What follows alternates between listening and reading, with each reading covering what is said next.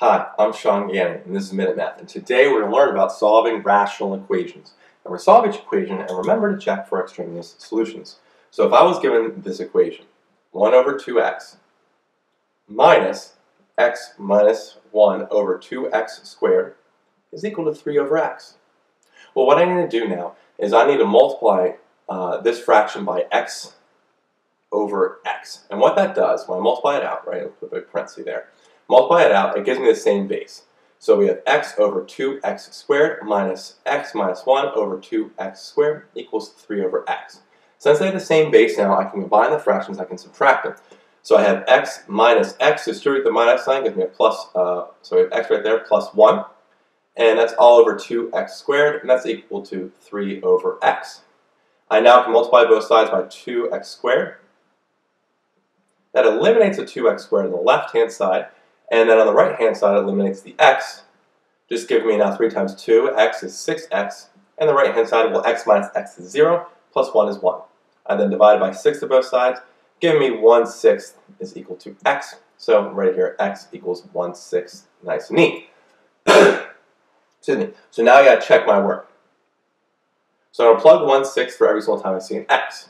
So I have 1 over 2 times 1/6 minus 1/6 minus 1 over 2 times 1/6 squared equals 3 divided by 1/6. Okay, so let's go check that. Well, 2 times 1/6 is 1/3, so we have 1 over 1/3 minus, here, 1/6 minus 1 is a negative 5/6 over, well, 1/6 squared is 1 over 36, okay?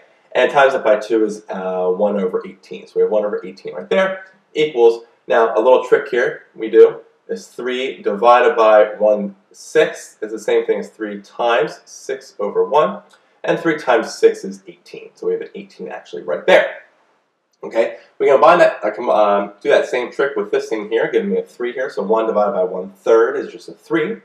And then our subtraction signs kind of eliminate to make a positive sign. We have minus and a negative, positive. So now what I'm going to do here with that little 5/6, right? 5/6 divided by 1 over 18 is the same thing as 5/6 times 18 over 1. 6 goes into 18 3 times. Fantastic. So we have 15 here, right? 5 times 3 is 15 equals my 18 that's on the right. 3 plus 15 is 18. 18 does equal 18. Left and right equal. Fantastic. No extraneous solutions. And my final answer is just x equals 1/6.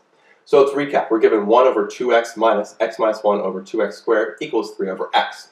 I then had to combine these two together so I had the same base. So I multiplied it by x over x, giving me 2x squared in that base and x in the numerator. By combining them, I was left with x minus x plus 1, so I distributed that minus sign, all over 2x squared equals 3 over x. Multiply both sides by 2x squared, give me 1 over x equals, 1 equals 6x. Then I divided by 6 on both sides, give me x by itself, and my final answer being x equals 1/6. I had to check that, so I plugged 1/6 into my equation and simplified doing some fancy fraction work. I got 18 equal 18, my left and right hand side were equal. Fantastic, confirming that 1/6 is not an extraneous solution, but my final answer, which is, again now, x equals 1/6.